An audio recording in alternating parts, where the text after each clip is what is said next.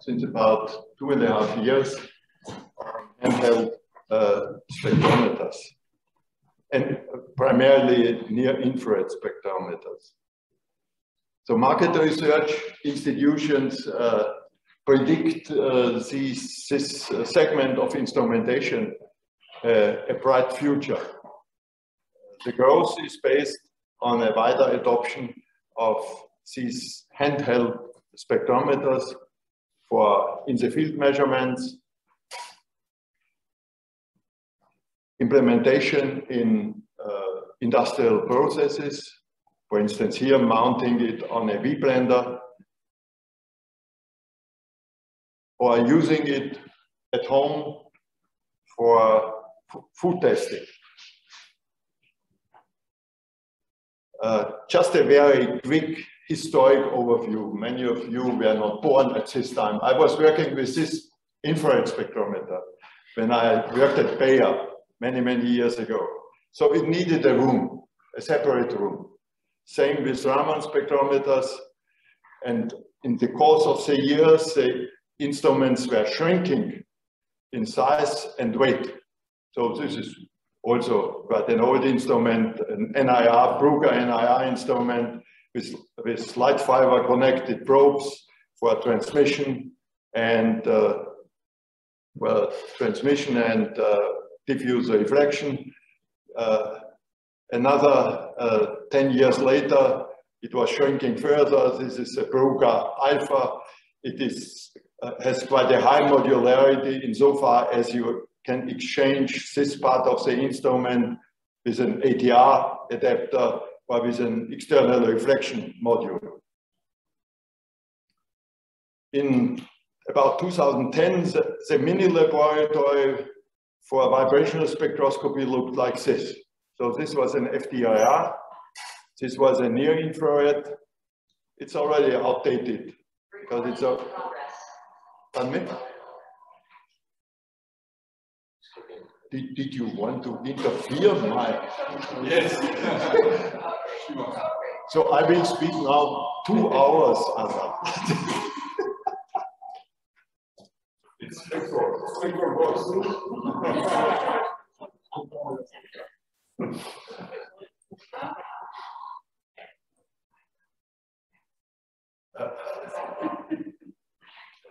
I think it's everything okay? No, no problem. This was a near-infrared spectrometer, and this was a Raman spectrometer. Examples of miniaturized vibrational spectrometers in 2020. So this is FTIR. It's about like the palm of your hand.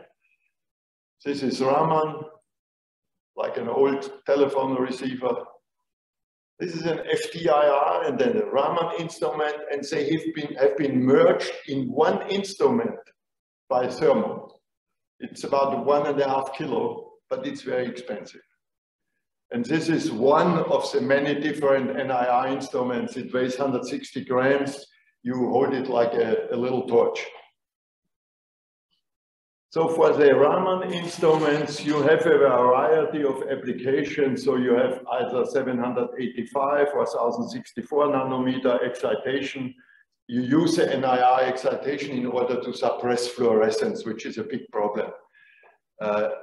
You have orbital raster scanning, where the instrument can rotate the focus of the Raman beam if you investigate a homogeneous material in order to compensate this heterogeneity. Because if you focus on a very small area only, you may not be really representative for this area.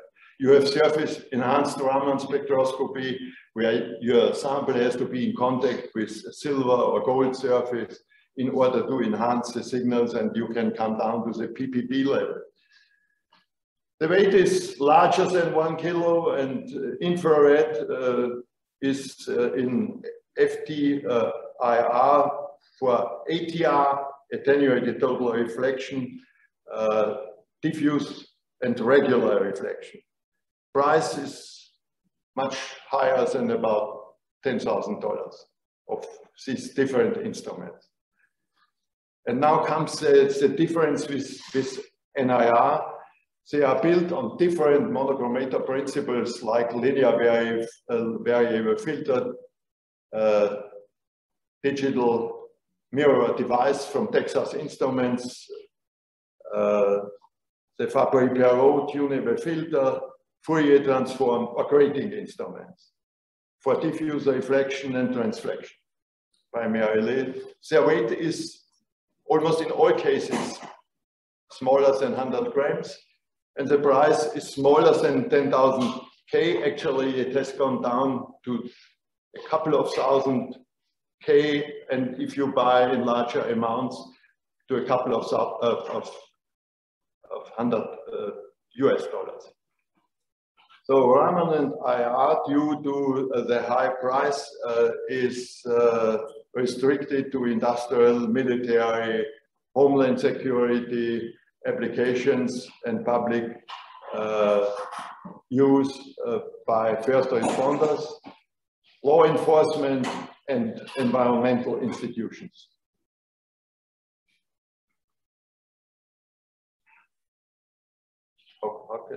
Here it is. NIR, due to the much lower price, it becomes interesting for everyday people, for everyday use by customers like you and me at home, housewives when they go shopping, etc. And I will show you some examples of this. The problem, however, how do I get rid of this?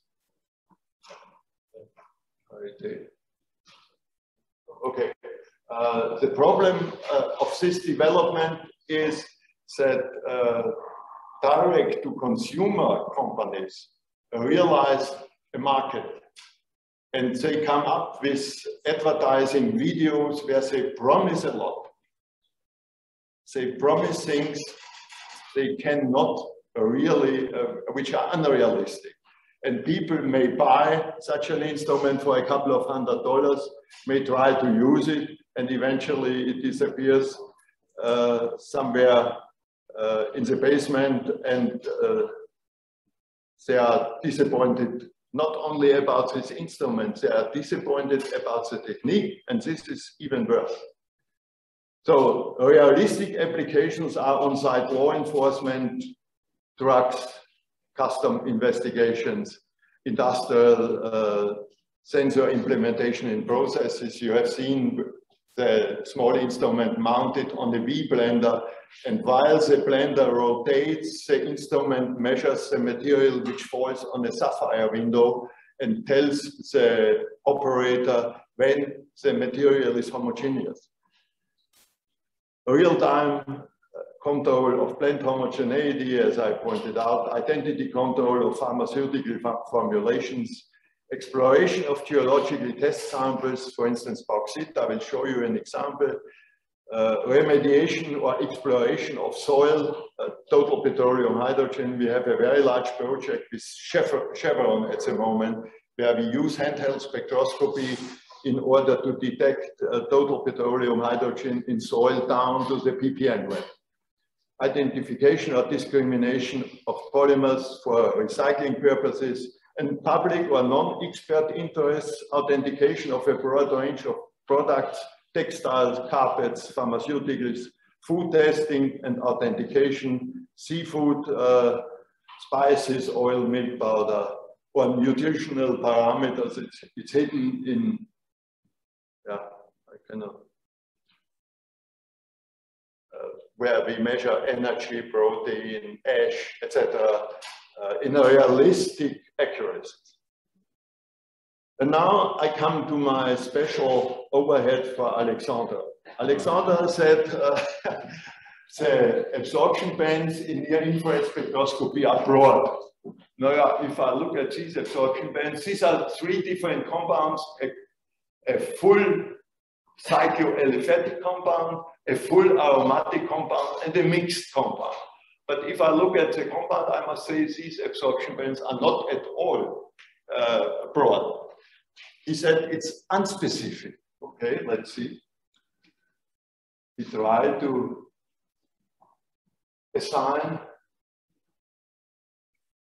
all absorption bands. So I would not really say that it's an unspecific method. I agree with him that it's of low specificity insofar as it focuses on CH, NH, OH, carbonyl, maybe he said SH, but SH is not a very intense band. So in total, I would say, especially I recommend the book from Bergman and Weyer. It's an atlas for near-infrared spectroscopy with assignment of absorption bands over the whole near-infrared range. It has an additional feature. This is the spectrum of a ketone mixture with 5% water. The additional feature is that, first of all, you can assign all bands. So again, specificity, low, no. But the real advantage is that all near-infrared spectra have this intensity course coming from the mid-infrared on the right to the visible on the left. What is the advantage of this effect? You can choose those absorption bands which fit your thickness. Because, of course, if you work with the left range here, and for instance, the petrochemical industry works, do I make something wrong? Okay, sorry, I stay here. So the petrochemical company uses the range at the left because they can work with much larger thicknesses, up to millimeter, centimeter.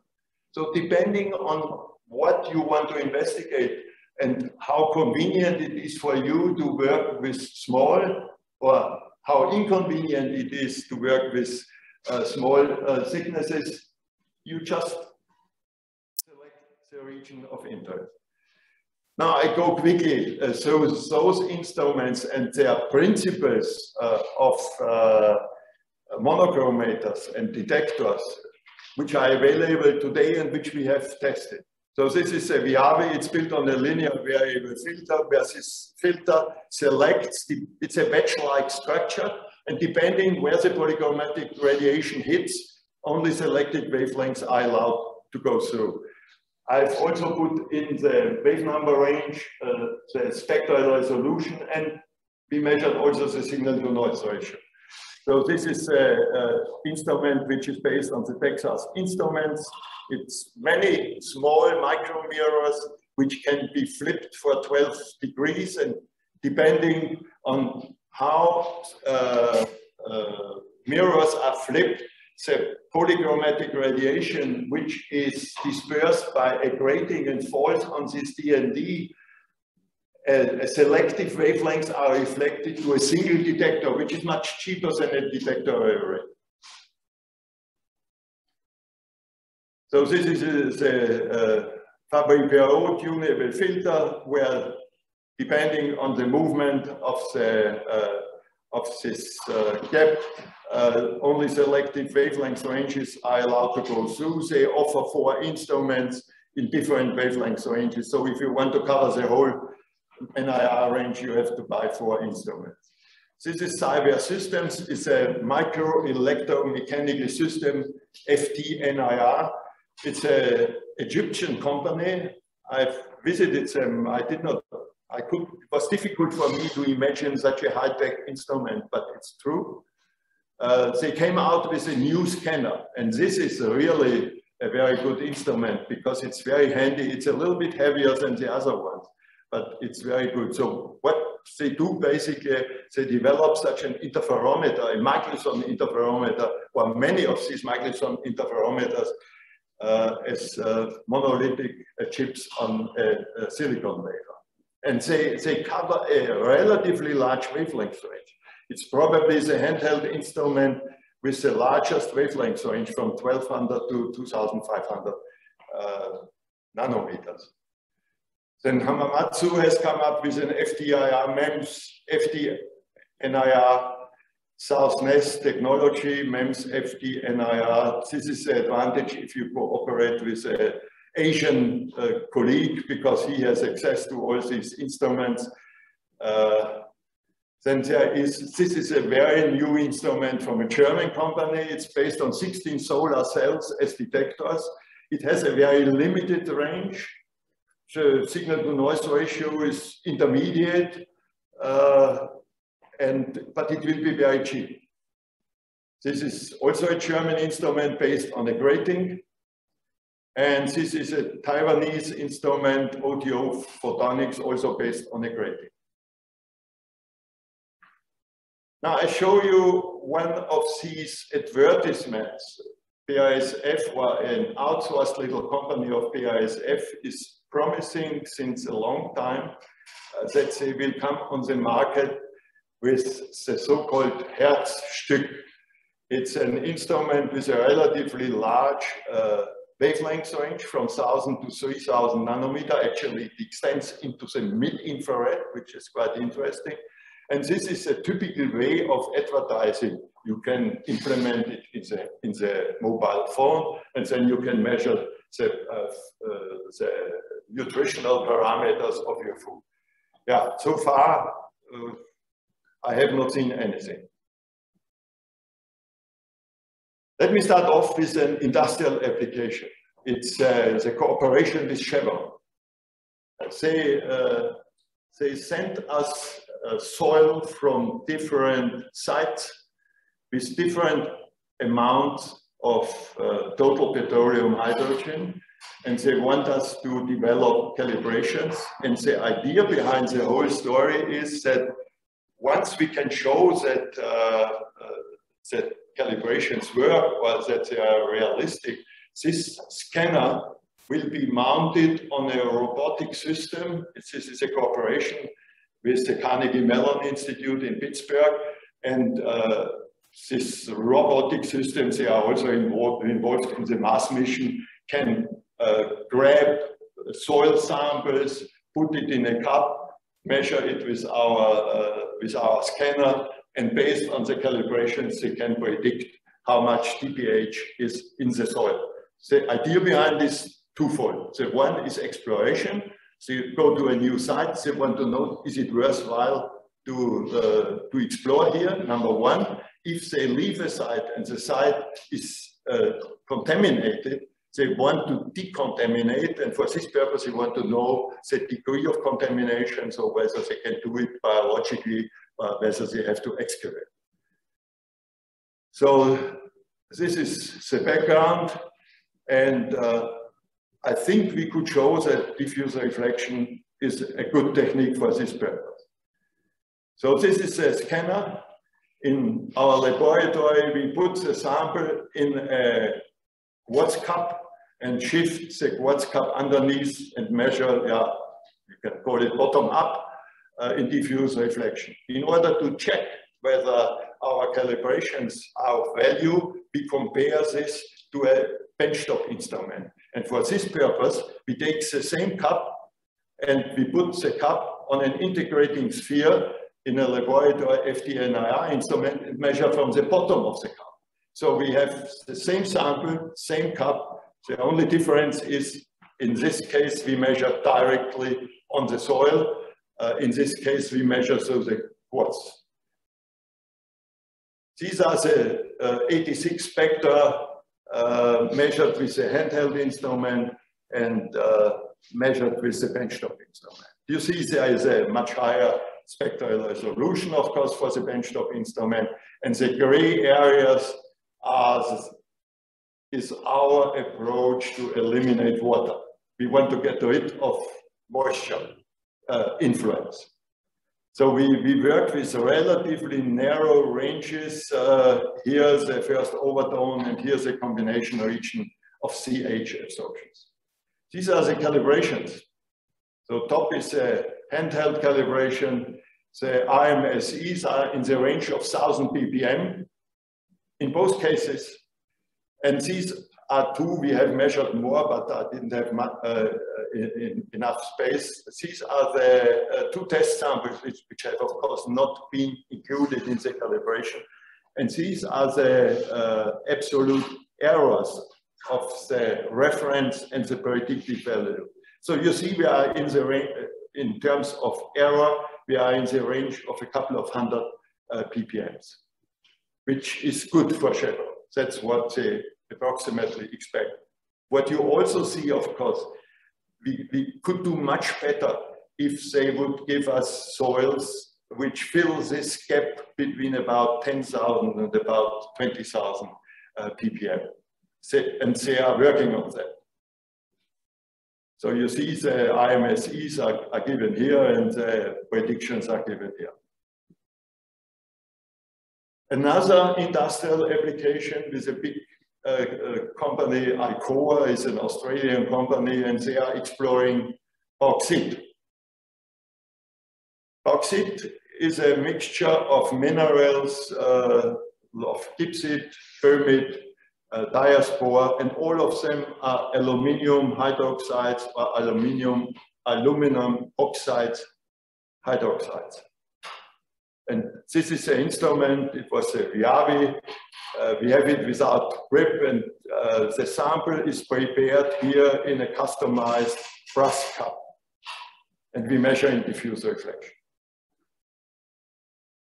This is very often we try to combine with benchtop instruments in order to check the reality of our calibrations or the performance of our calibration. These are measurements with a Brugger instrument, and it's two samples, one with a very high aluminum content and one with no aluminum. If we measure the same sample with the handheld instrument and we compare the regions, you see the spectroscopic footprint is here. Of course, the spectral resolution is much lower. So the question is now, can we use these spectra in order to calibrate for aluminum?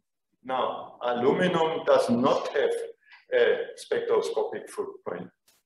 I tell you what we measure. We measure the OH functionalities. That's our spectroscopic anchor we use in order to develop a calibration for aluminum. And this is a calibration. It's not a calibration where I would say I get completely excited, but it is an error of about 4%. So at least the company was happy. And we also measured test samples, and unfortunately now you don't see the, let me see. No, you can't see the relatively good agreement, but you can see one thing. It's this first sample without aluminum. Whenever we had no aluminum, we found a negative aluminum prediction. Simply because obviously this sort of milled geological rock sample was not in the calibration. Now I come to a Chinese example, to an everyday example, where you and I would be interested maybe to check whether the product we bought is the product. In China, silk quilts you use in the bed are very popular. And if you go to a famous Chinese internet portal, Bao, it's called Bao, you will find these quilts advertised for 55 yen or almost 4,000 yen. So it's either $850 or $610. So it would be good to know what the difference is, because what they do is they blend the silk either with polyester or with cotton. So we developed a calibration for silk cotton blends, and I should say the preparation of these samples was done in China.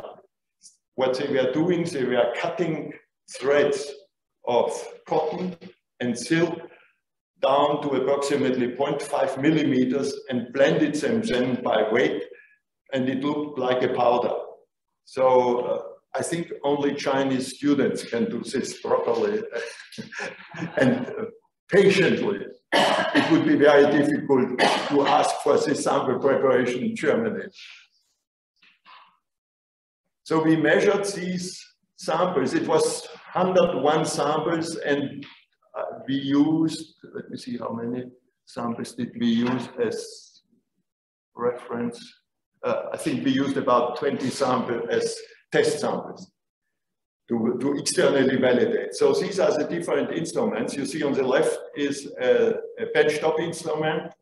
Then there is our HelioSPIR scanner, the one we used also for the TPH measurements, and the VIAVI, the spectral engines, and the new instrument from the Norix.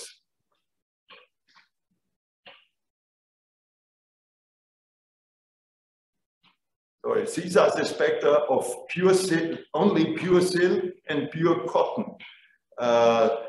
Of the different instruments to show you the differences. So here you have the whole wavelength, NIR wavelength region. Here you have a very large one, and these are very small ones.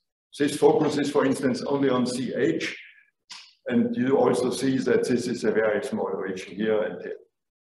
So these are the top are the original spectra of the calibration samples. And these are the different pre-treatments. We tried different spectral pre-treatments, and we eventually focused on those given here because they provided the best results. And these are the results where we summarize the pre-treatment, the number of factors. So if you look, the first two instruments need only 2 factors, which is quite good. The others need more, so the robustness of the calibration is certainly lower.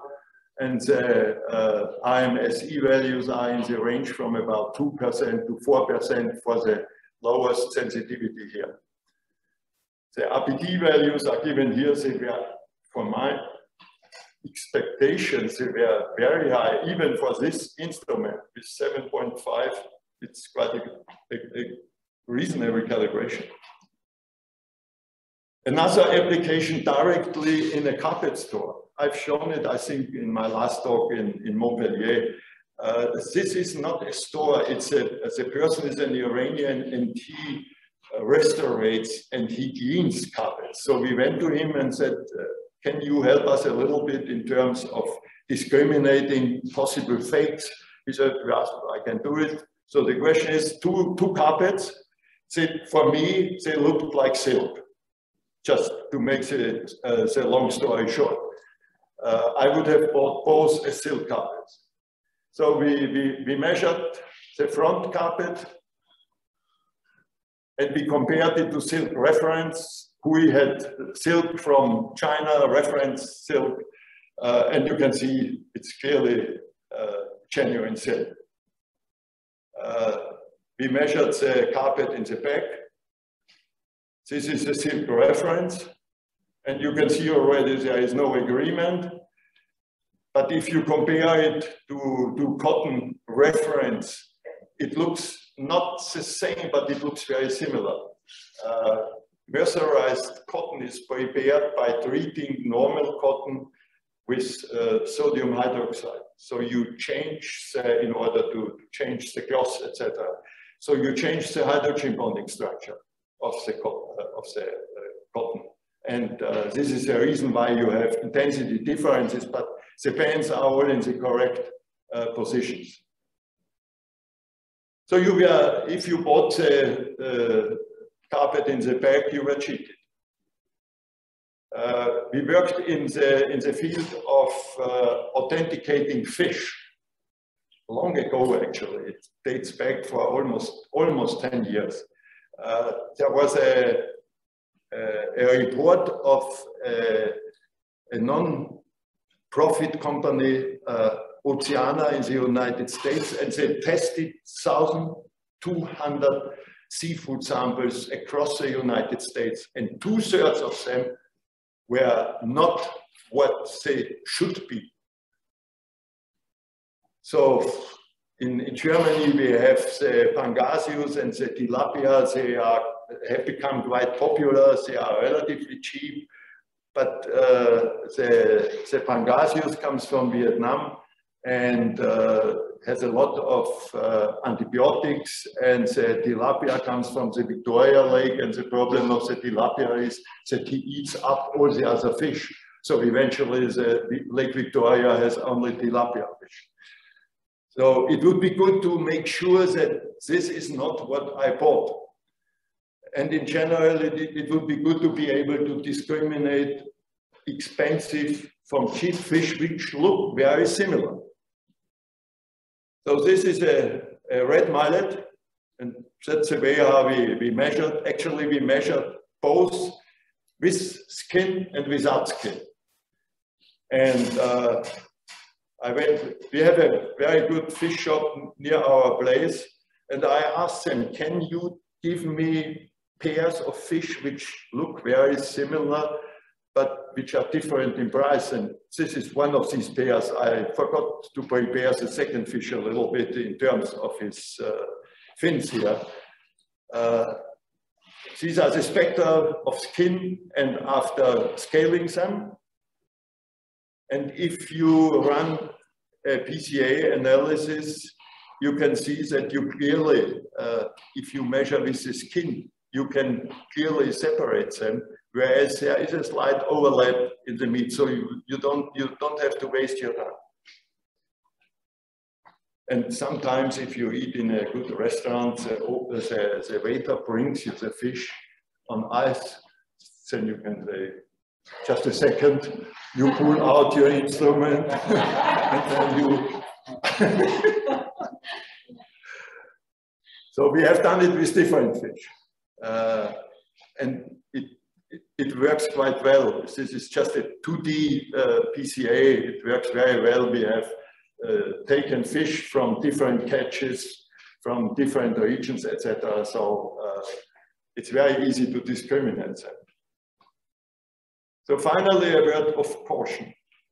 As I told you, many companies, many of these direct-to-consumer companies like Telspec, Sayo, also Bosch and Siemens, they advertise their instruments by, they take their scanner, they hold it, their distance irrelevant, they measure, they send it to the cloud, and in seconds the answer comes back. So you have the feeling that what they do in the laboratory, they must be stupid to involve so much work for calibrations, etc., and to spend time to measure the distance in order to make sure that you get a reproducible spectrum. Some of their claims, yeah, freshness of fruits and vegetables, identification of pesticide residues. Now you should know that this is very low amounts on fruits and vegetables. Identification of stains on textiles. For instance, Bosch shows that they have a polyester shirt, a clean one, and one with a red wine stain. Then they measure the red wine stain, they measure the clean one, they send it in the cloud, it comes back, red wine, then they take them, it's already on a mobile phone, and then they control the washing machine. So the shirt is given in the washing machine, and they can smart home, they call it smart home.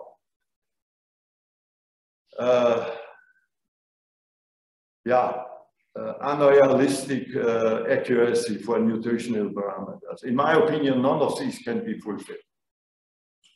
NIR is not a micro method. I've calculated if you take a millimeter or a milliliter of red wine and put it on your shirt, I've calculated the amount of anthocyanin, which is a red dye, in how much it is its ppm levels. For pesticides, it's ppb levels, and it's impossible.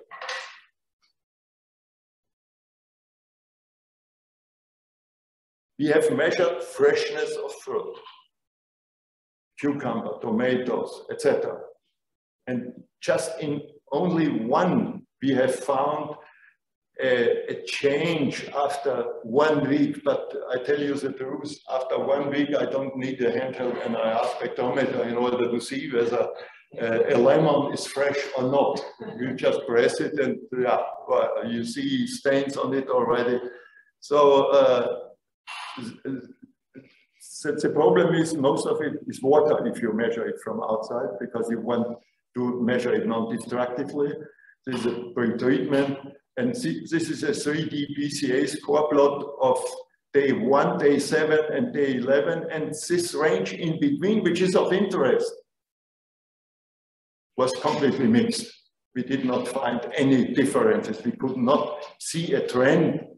Yeah, after 7 days or after 11 days, as I said, I don't need that. I really don't need an instrument. We have contaminated cotton intentionally. Pure clean cotton, cotton with coffee, cotton with fat. So if you look at the spectrum, this is cotton plus fat, cotton without fat. If you take the different spectrum, it's perfect. So fat, easy. Because the substance is really everything stays. If you have a red wine drop, 85% is water, it goes away. It's water, it goes away. Then you have alcohol, it goes away. So the rest is ppm. Cotton plus coffee. Here we found no relation. This is pure caffeine. We found no relation to caffeine. We could not detect really the coffee stain. We could not control our washing machine and say it's coffee. But what made fun was we had cotton plus Red Bull. We made the different spectrum.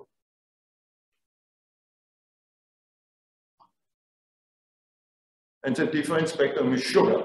So if you drink Red Bull, apart from the stimulant taurine, you have a sugar solution. So I sacrificed blood from my finger, and I contaminated cotton, and it works.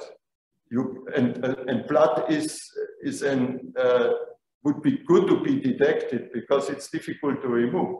You see the specific NH combination bands and overtones from the proteins in the bloodstream. So this works.